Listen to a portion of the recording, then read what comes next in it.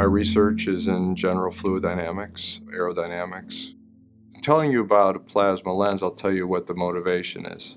Okay, so the motivation for this is to have optics which are adaptable so that we can take light source and we can correct the light sources that becomes modified by going through other media with different indexes of refraction.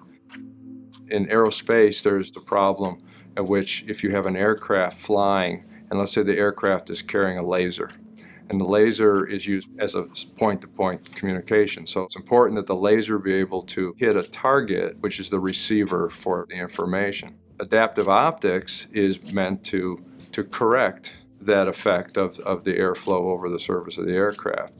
The issue is the correction has to happen very fast. The traditional way of adaptive optics is to use deformable mirrors. So mirrors that are thin in thickness and have little pistons attached, and they distort the mirror, which then distorts the wave.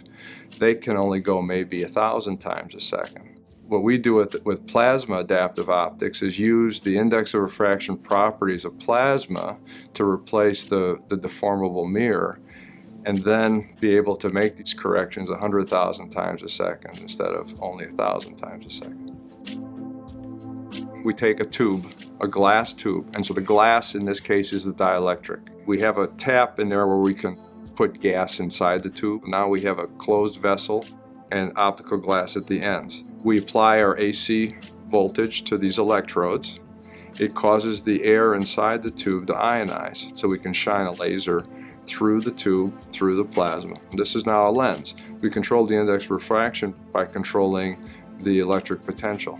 So the higher the electric potential, the higher the electron density, the more index of refraction. Less voltage potential, less electron density, less index of refraction. Now you take one of those tubes and now arrange those into a whole group of tubes. So now you have a matrix of these tubes. The light comes in, we can control the index of refraction, any of them independently, so we can take and distort light as it goes through.